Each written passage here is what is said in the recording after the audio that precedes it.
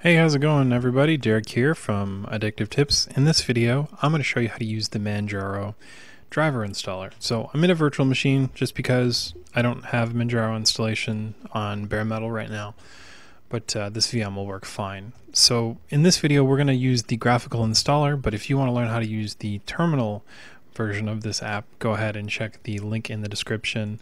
Also, just to check out and learn a little bit about how this works. So to start off, open up the menu.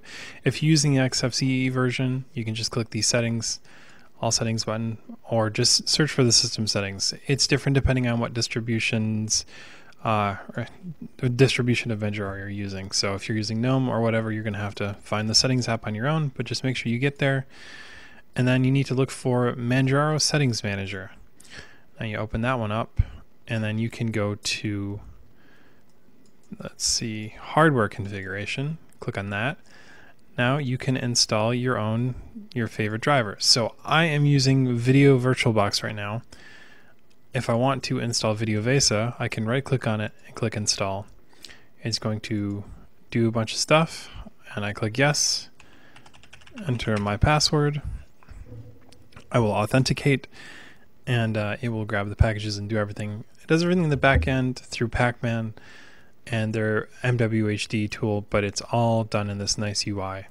It's pretty fast because Manjaro is fast, and also you can show all devices if you click the show all devices button. By the way, you guys,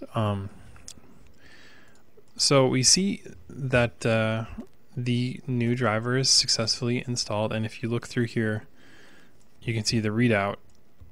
And that is how it works. If you want to uninstall a driver, you can right click and click remove. You can also reinstall if you're having problems, but to remove, you can just click that remove button, enter the password again. It will go through, and you can click show details for information, and it will delete it.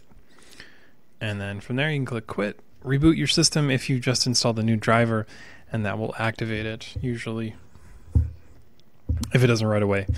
But yeah, that is how you use the Manjaro driver installer on Linux. For more information about this, if you have questions, check out the link in the description of this video. Anyways, guys, I gotta get going, but I hope you enjoyed this video, and I will see you in the next one.